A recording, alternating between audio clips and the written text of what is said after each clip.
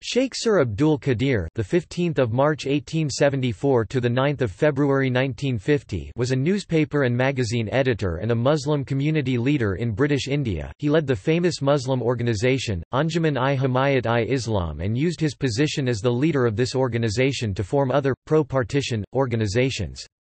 He was an early activist of the Pakistan movement.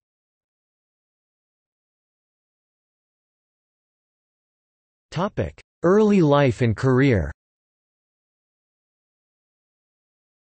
Qadir was born in Ludhiana on 15 March 1872. He was the editor of The Observer, the first Muslim newspaper published in English in 1895. In 1901, he launched the magazine Migzan, an Urdu-language publication.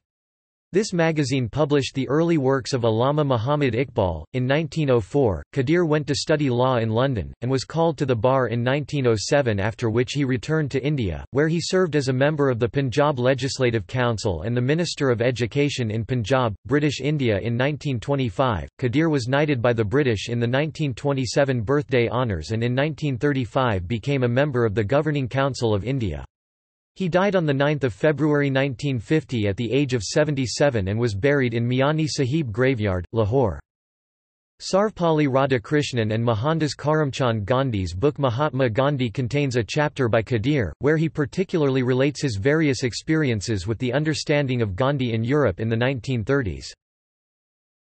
His son Manzoor Qadir, was a prominent Pakistani jurist who served as the foreign minister of Pakistan during the military rule of Ayub Khan.